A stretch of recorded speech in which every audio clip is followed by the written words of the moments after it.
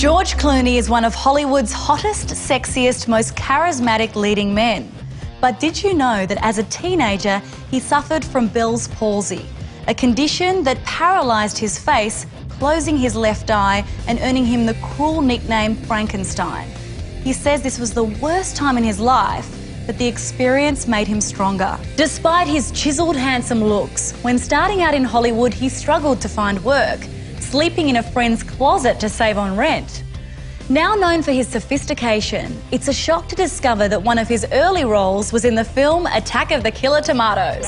Well, you know, you work and hope that you can get a movie like something with a killer tomato in it. And I'm quite proud of it. His big break came on the medical drama ER, making all us women want a hot doctor like Dr. Ross.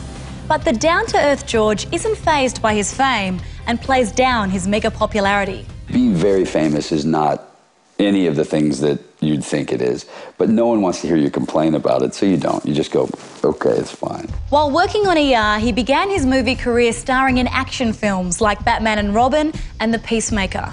In 1998, a dream came true when he got to work with one of his idols, director Steven Soderbergh, on Out of Sight. You know, most of us start from the same place. We all did tons of bad theater, and then you do better theater, and then you do tons of bad TV, and then you do better TV. You do some bad films or some mediocre films, and you try and do better and better projects. And so always through all of that, you'll see Sexualizing Videotape and go, that's a great movie. That's a guy you want to work with. While Clooney is known for making films that make a political statement, he also loves working with great directors, like the famous duo the Coen brothers. In 2000, he collaborated with them, agreeing to star in Oh Brother, Where Art Thou? I got to call the Coen brothers when I come to Phoenix and talk to you about something. I was like, you're kidding, I'd never met them before. And they flew in and they slapped the script down we were in a lobby of a hotel, and they handed it to me and they said, we wrote this and want to know if you want to do it. And I said, yeah. And I couldn't believe my luck. I couldn't believe how lucky I was that they asked me to do it. The role involved singing, and always up for a challenge, George practiced and practiced. But sadly, no amount of practice would make perfect, and his voice was dubbed over. This didn't seem to harm his performance, as he went on to win a Golden Globe for the film. I think when you list the names of the actors that are in the category that I am in, you got to figure I'm going to win this, you know. Robert De Niro, you know, Cusack, Carey, Mel Gibson, what have they done? The successful Steven Soderbergh and Clooney combo hit an all-new high, teaming up again for the ultra-suave and smooth Ocean's 11, with a dream cast of A-list actors, including Julia Roberts, Brad Pitt and Matt Damon, becoming his most successful film to date, raking in $444 million worldwide, with a string of sequels to follow.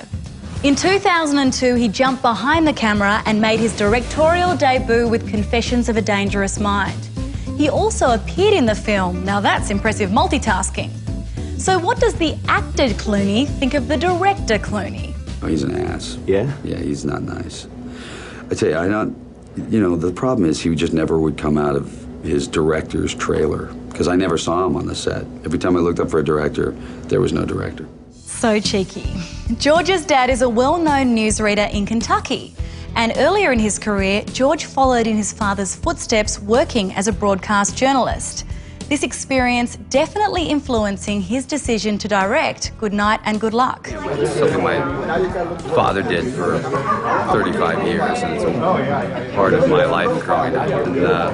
And it was about holding the fourth estate responsible for things, which I thought, which he's done, which I think most people are interested in doing, continually at least having that conversation. And I thought it was a time to talk about issues like using fear to attack civil liberties. George is very politically minded. He's been honoured for his humanitarian work as a UN messenger of peace, and believes that addressing issues in film can make a difference in real life. Maybe it's Brian De Palma's film and Syriana and Good Night and Good Luck and all these films combining together that people go, okay, enough, you know.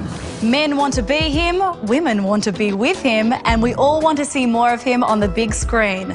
And I'm sure there's plenty more to come from the Silver Fox, George Clooney.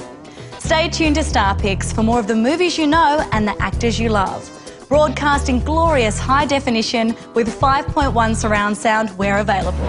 For more of the best in entertainment news, check out your Movie Network channels. It's altogether better on screen and at mnc.tv.